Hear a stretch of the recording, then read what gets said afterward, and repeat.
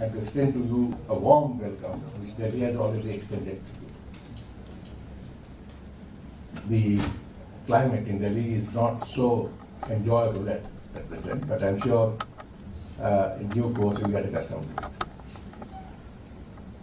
We are privileged that we have our good friends from the United States of America, members of the academia, members from the industry, who have all come to participate in our deliberations that will follow this session. I'm sure you'll all enjoy participating in it.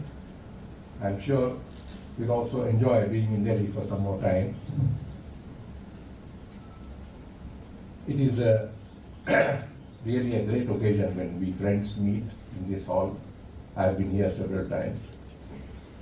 It's nice to exchange notes. It's nice to know what's happening in other parts of the world.